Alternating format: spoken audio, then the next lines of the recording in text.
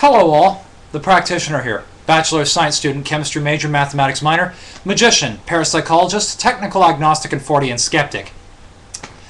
I agree with the bulk of what Penn and Teller have to say in this particular episode.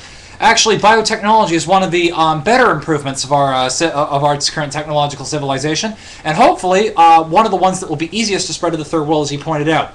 There are a couple of problems, however, with the current system as to how it's set up. Not in terms of biotechnology, but in terms of the laws that currently surround it.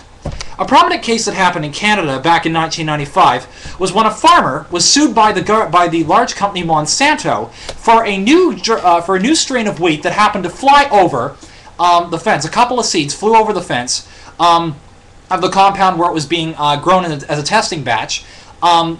Freak wind conditions. These seeds blew into a neighboring farmer's field. The farmer sold his wheat crop later that year with some of the strains amongst, he was totally organic, but a few of his strains happened to be this Monsanto wheat. Monsanto sued the farmer for having sold this wheat through no fault of his own and didn't know, and Monsanto won. Basically, for an act of God, they won this. Another problem. Certain companies who are trying to form monopolies on this have actually designed strains of wheat which will actually become sterile after having done this. They will multiply effectively, and say quadruple the amount of wheat grown per acre. But the problem is that, say after several acres have been harvested, that seed genome cannot be used again, requiring the farmer to buy again from the same company. This is a monopoly form. This is forming a monopoly, which is actually which effectively means that a couple of companies can then control a couple of companies, or in worst case scenario, even one company can control all the genetically modified food, requiring farmers to constantly come back and buy from them. Now the problem with this is, if we're trying to get food out to the third world, how likely is it that countries that are already so poor, and impoverished that they can't even get technology and food in the first place, because they're having 25,000 starving a day, are going to be able to afford the high prices from companies trying to form monopolies on this? I agree. This is one of the other reasons I have a problem with Walmart and other companies like it, not because of the fact that I'm anti-capitalism, but because of the fact that I have a problem with monopolies. Adams, the founder of capitalism, back during the 19th century, said a true capitalist system abhors a monopoly. A monopoly prevents competition, which is the whole heart of capitalism in the first place. It prevents true innovation because when a monopoly comes in, it will just simply do anything to quash any alternative competition, and in the process, it doesn't see any need to improve its own product or service and the like. And meaning that in the process, other areas of industry or people who are their customers can end up getting harmed. They're less required to improve better service or to provide better product because of the fact that they don't even have to because of the fact that there is no competition for them to fight against. Competition always makes a system better. That's the whole point of evolution. Evolution by adaptation. We are now currently the most. And here's another one. People who, why do you think our species is trying to impede technological progress and us trying to adapt to new issues such as the global warming issue?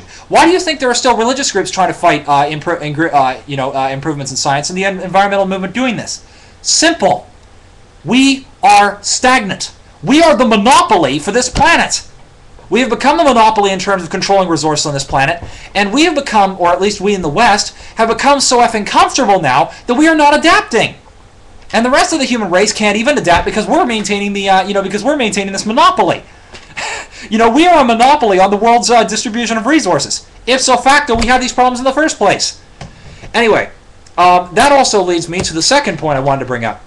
In the very ending, Penn says that we need to spread all this technology around in order to help solve the world's starvation problems. Well, I agree with him. We do need to spread the technology around.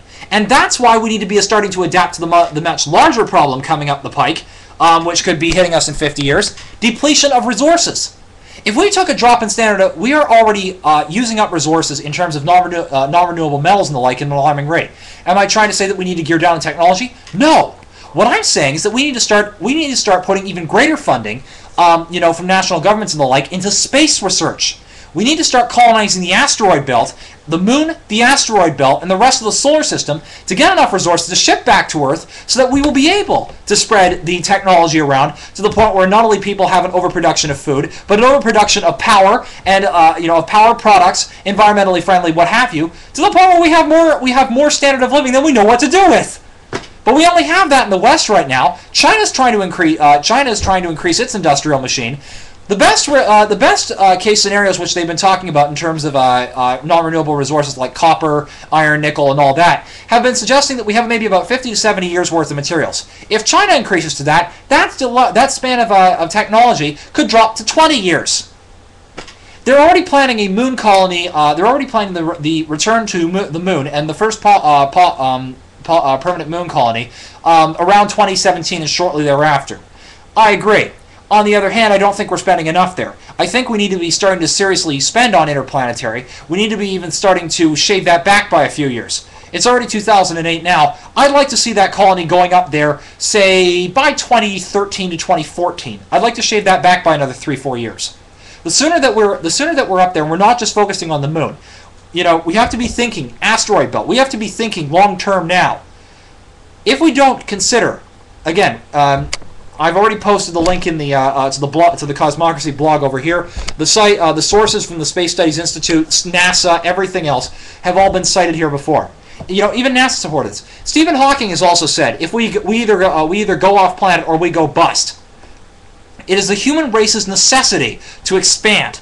We did that from Africa. We expanded all over the world, but now we are limited in terms of resources as to where we are. If we want to allow for 6 billion people and 80 million a year, as the Nobel Prize winner pointed out in this episode, 80 million a year. If we want to incorporate for that amount of expansion, we need to be able to make sure that we are appropriately giving enough technology for every single one of those 80 million people coming in every year. That means we need a much larger resource base.